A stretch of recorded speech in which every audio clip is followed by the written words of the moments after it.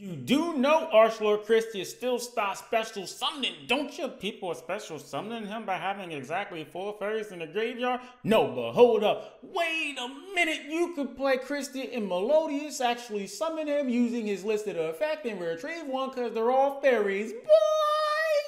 Am I reaching? Yup. Technically, meaning you can doesn't mean you will special summon him with number 29 Mannequin Cat. Smith exists. And there's one archetype that specializes in summoning level, link, rank 2s, Mannequin Cat, but the name of that escapes me. If not summoning him using his listed effect, which you are not doing, Let's be honest. you can, probably will mill him with something, banish him from the graveyard for something, then bring him back with this spotter, predictable chaos creator. If you control this card that was special summoned from the hand, read the damn effect.